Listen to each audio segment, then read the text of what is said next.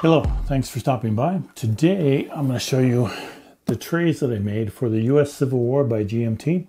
Designed these trays and made them so that it's easy to pull out all the pieces and you can set them out and work from there. So let's take a look inside and see what I did here. And all of these are printed on a 3D printer. Files are available. Link is below. Let's check it out. Okay, so let's open this up here. I made them so that they all fit inside here and fill out the space so nothing rattles around.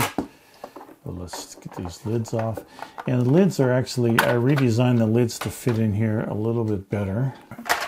So your main battles, and you can set these up any way you want. I'm also going to start making spacers so that you can space them out if you want them all to be flat along the top. That's not necessary for me. But counters in this tray. We have our dice here, our cards over here, and of course all our counters. And again, I make it so that it fits to the very top of the box here. And you can just pull these out and set these off to the side and use them as you play. So I kept the map at the bottom.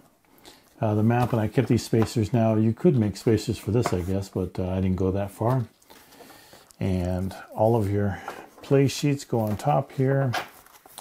Your naval rules and your rules of play here. And everything goes right on top. And then all these counters fit right up here. And like you can see, nothing flops around, nothing is loose in here. You can pull these out and play from them. I designed this so that you can pull the pieces out with tweezers and then put them back in.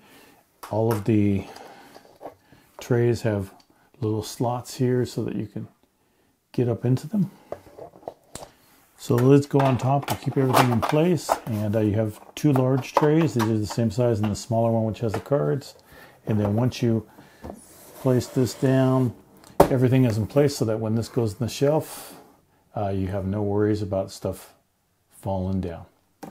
So that's what's inside. If you want some STL files, I do have them available on my website.